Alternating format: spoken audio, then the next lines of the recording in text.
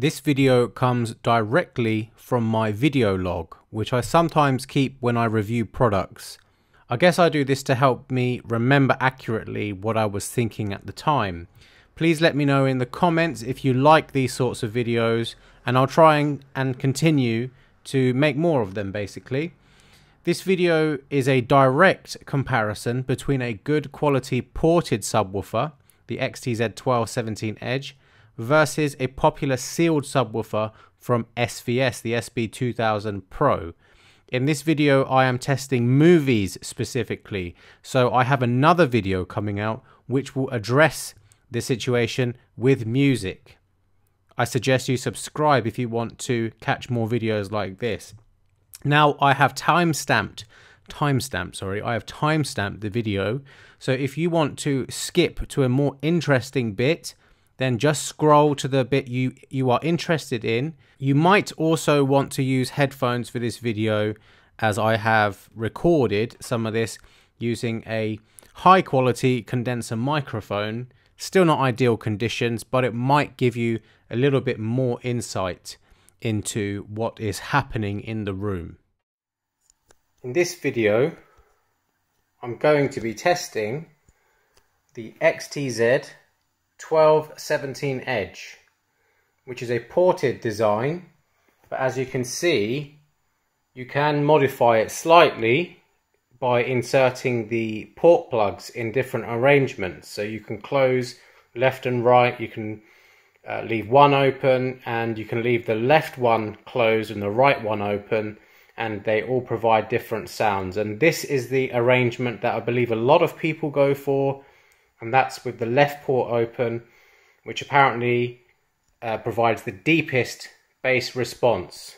On the left we have the SVS SB-2000, which is a sealed subwoofer, and we're going to be testing how much of a difference this makes. And I've got some test tracks here. I've got my microphone ready, which should help provide some more clarity on this. You might want to use headphones to get the best sound quality and to monitor more of what's going on in this room. So yes, I'm going to play a series of videos now, or short clips, and let's hear the difference between these two. So first thing, let's turn the microphone on.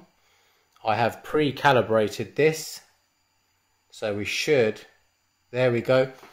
Just for clarity, we're going to be testing the XTZ1217 Edge in this clip. We have set the volume, sorry, I forgot the word for volume.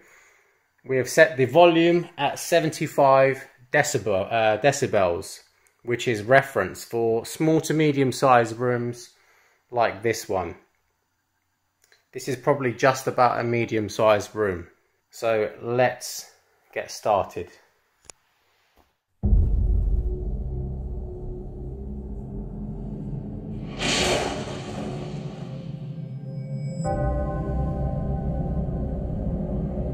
+30 years of service. Combat medals, citations. Only man to shoot down 3 enemy planes in the last 40 years. Yet you can't get a promotion, you won't retire. Despite your best efforts, you refuse to die.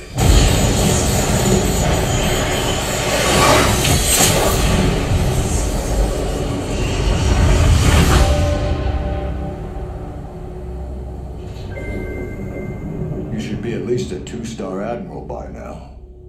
Yet here you are. Captain. What is that? It's one of life's mysteries, sir.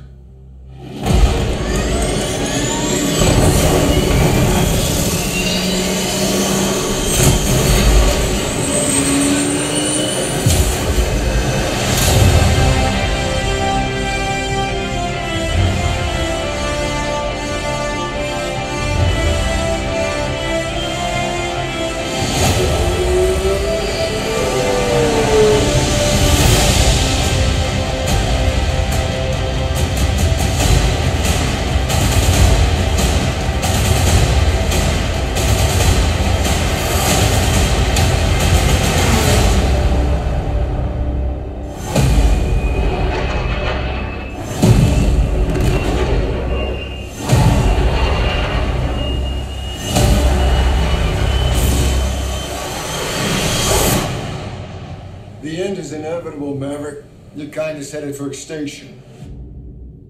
Maybe so, sir. But not today.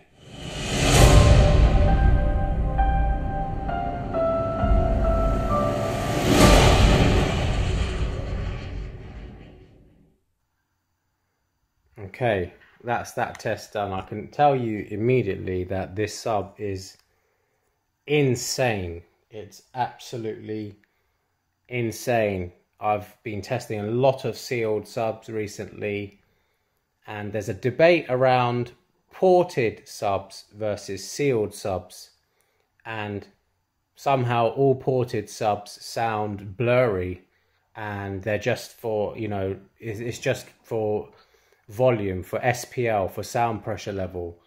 But this sub is not, that is not the case. It's a myth, I believe, this debate between sealed and ported. It's all about the components that's been put inside, the quality of the internal components, the amplification, because this sub here does not sound blurry at all. It's very, very, very tight, and it's a massive sound.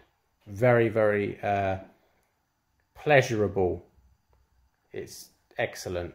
So now we're going to test, moving on with the XTZ 1217 Edge to the THX Genesis test.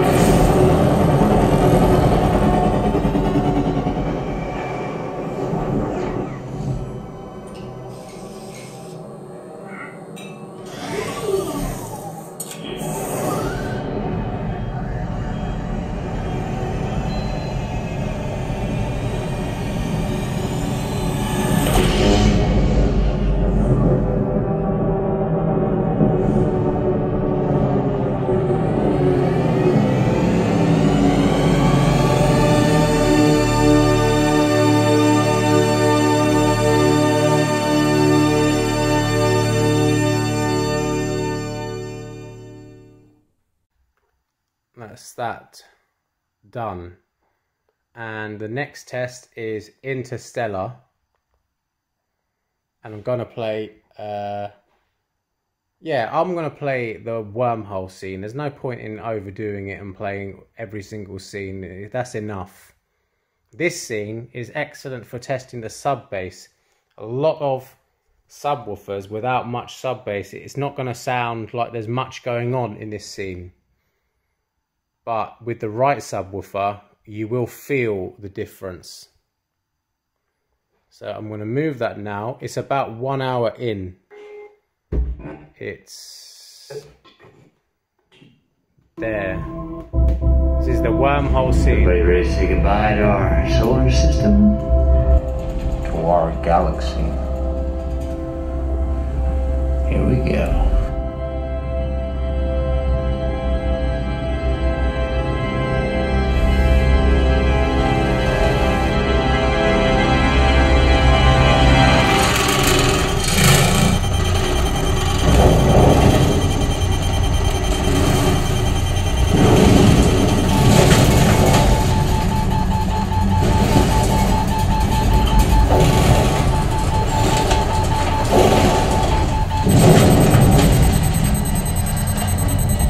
Controls won't work here. We're passing through the bulk. Space beyond our 3 dimensions. All you can do is record and observe.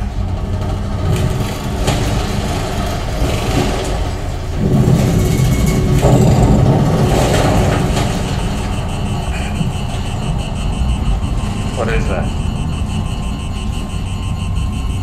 It's Distorting space-time. No!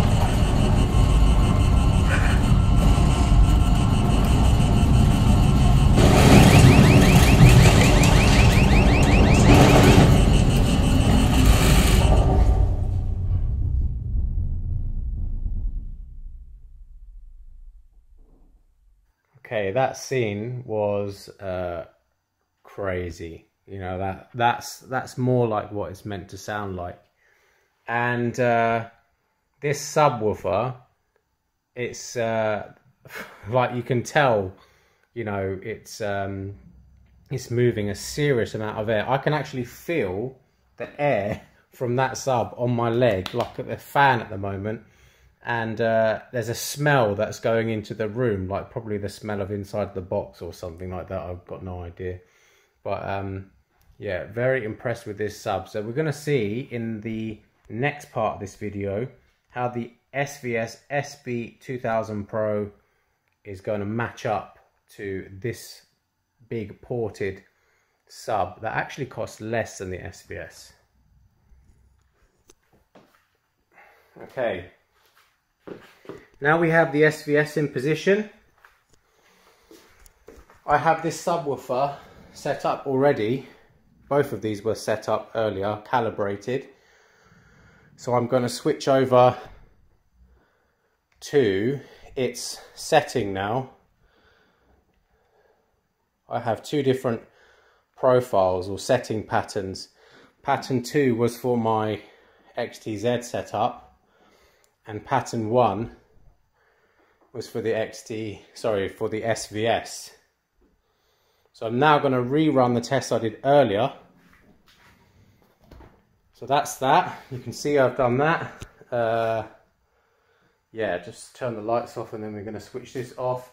The gain on that has remained the same. So let's turn the lights down. No, it's too much this flicker going on, so we'll turn those off. Yeah, okay. We will rerun the test now in the same order. So Top Gun first. Okay, so about to play Top Gun. Hit record. And we are now testing the SVS SB-2000 Pro 550 watt sealed subwoofer with a series of video clips. Let's start.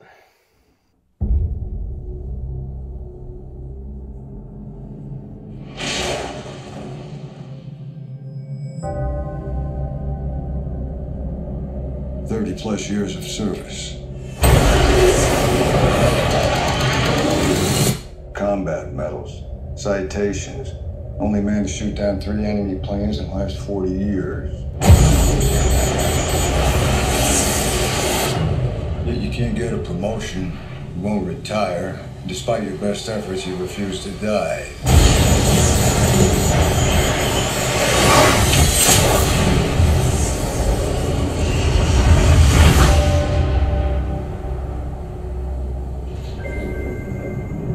Be at least a 2-star admiral by now. Yet here you are, Captain.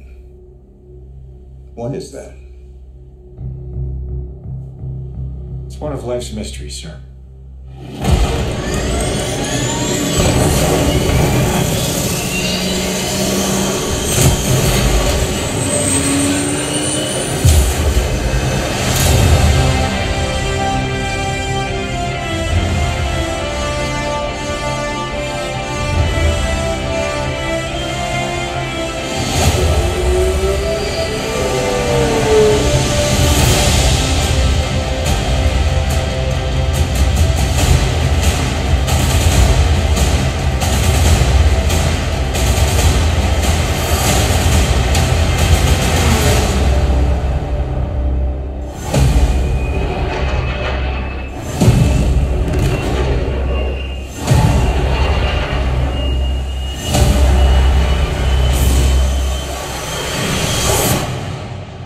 The end is inevitable, Maverick.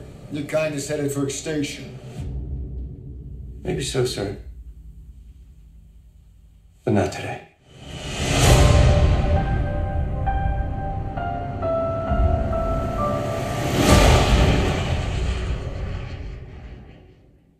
Okay, so that test is done. Immediate difference, as you'd expect between a sealed and a ported design. With a sealed, it's more about like hearing the bass notes. Like it's more about, you know, it's like you can pick out the bass notes. I mean, you can do that with the XTZ as well, but the XTZ has one more thing, and that's more about the feeling that you get. So like in the couch, like the SVS, it does shake the couch, but not like the XTZ. The XTZ is shaking the house, not just the couch, you know. That's the big difference. And it's not a case that the XTZ is blurry, because I don't feel like it's blurry. I feel like it's plenty good. You know, honestly, it's this is clear as day. But if you are going to compare this SVS SB-2000 to the PC-2000, the ported version of the SVS, which I heard a while back, I'd probably take the smaller sealed one, because I found that the PC-2000 was a little bit blurry, and it did have those traditional faults that people pick out on ported designs, but not the XTZs. It's a totally different totally different design to the PC-2000. Anyway, let's carry on. Let's go on to THX Genesis now.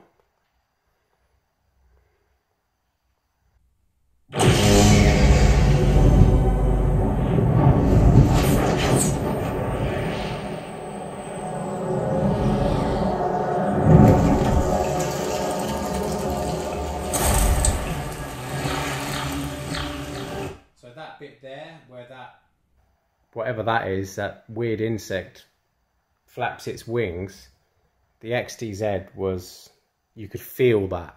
You could feel that. There's a lot of sub bass information there. Let's carry on.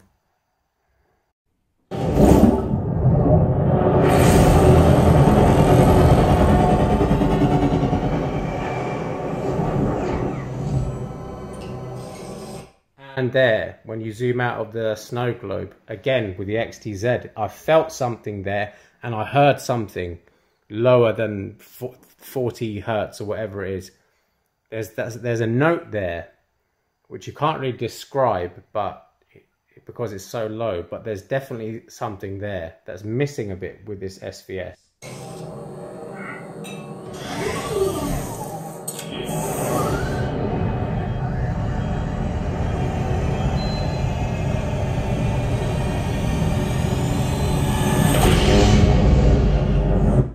As well.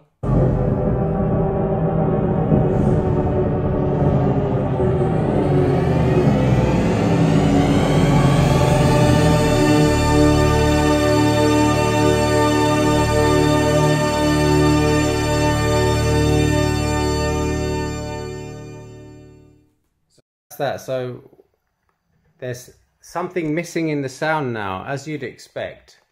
But obviously a lot of people, they don't know how much of a difference it is, and that's why I'm kind of making this video, so you can see the specific points that I've just finished testing this XTZ, and direct comparison I'm making now. It makes it so much easier to pick out these differences.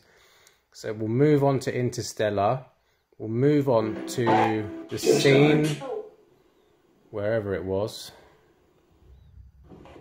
Let's go.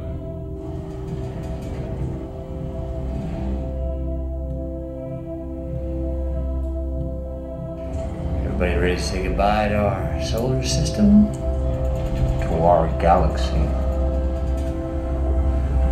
Here we go.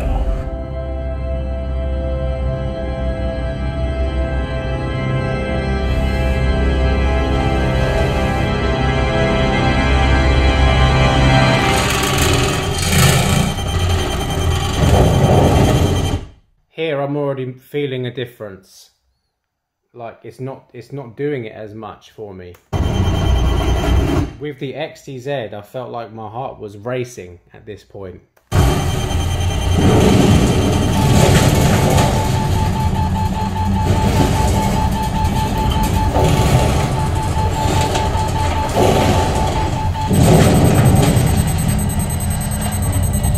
Controls won't work here.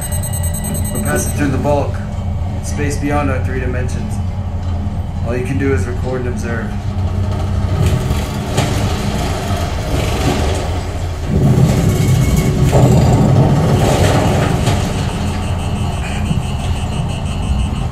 What is that? It's that one. Distorting space-time. No!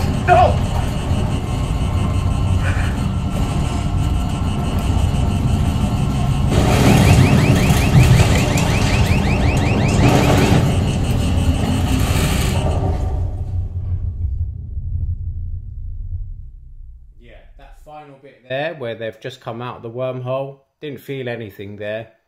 Pretty much nothing from the SVS. So I'm just going to focus on this one part of Interstellar to explain the difference I'm trying to make here. I think this is probably the most important part of this video, so if you can get your headphones, I think you should get your headphones if you want to actually hear some of this difference.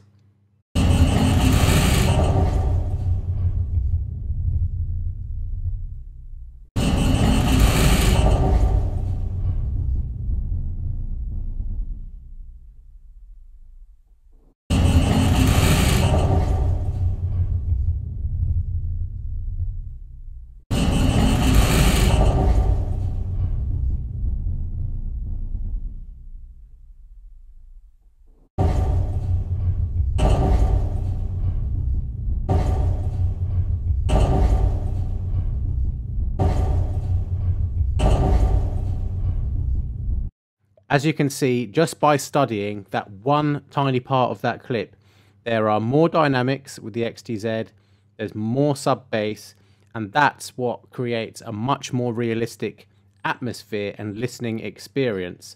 Now, in my opinion, forget Dolby Atmos. In my opinion, the subwoofer is the most important part of the system, and that really provides you a sense of space, and it gives you that atmosphere in the system that, you know, height speakers are not really going to give you that same level of atmosphere like a subwoofer can. So if anyone's wondering about Dolby Atmos, you know, get yourself a good sub first. Anyway, yeah, the other thing that you get with the XTZ over the SVS, you have a sense of feeling the bass, which I can't capture for you over the microphone, but if you add that in as well, then I just don't see a case for the SVS SB-2000 Pro when the XTZ is cheaper and, in my opinion, better quality sound and more realistic sound. And in my opinion, a quality realistic sound is heavily reliant on dynamics. It's not just about sound depth. A lot of people are very concerned about, you know, how, you know, what depth is there to a sound and transient response. And this is very important. But dynamics, just like in music, is what creates the feeling of realism. Right, like a lot of you will already know. I know a lot of you guys know this, but some of you don't.